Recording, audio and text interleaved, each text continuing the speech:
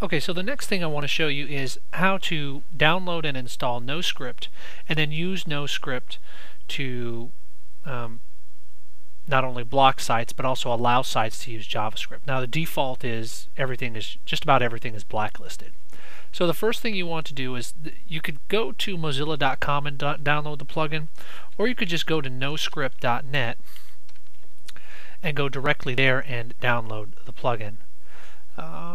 This is a website, and obviously you can just head on over, click on Get It, and then click on Install NoScript latest version.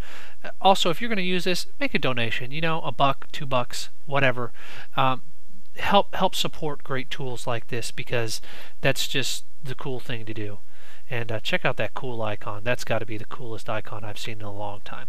Anyway, so we click on Install NoScript latest version, and it's going to take me over to mozilla.org's website. Click on Install Now. It's saying that it's unsigned, but that's okay. We trust this. So we're going to click Install Now. It has installed, and it will install when Firefox is restarted. So we'll go ahead and close this, close this, close this, restart Firefox. And you can see down here a little NoScript icon that has now been installed.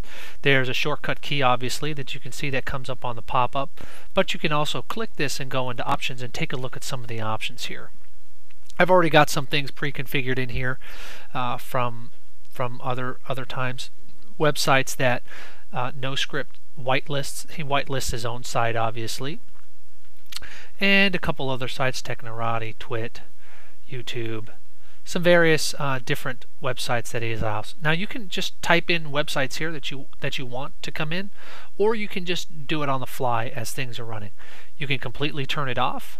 You can allow sites open through bookmarks, so if you've bookmarked a site, and of course you want to automatically reload affected pages when the permissions change. You can change the appearance of NoScript. I think for now the base settings are fine. Everything looks good here. And of course there are some advanced options here. You can forbid flash, forbid pings, and things like that. So let's head on over to a website, and we'll use Twit TV again as our example.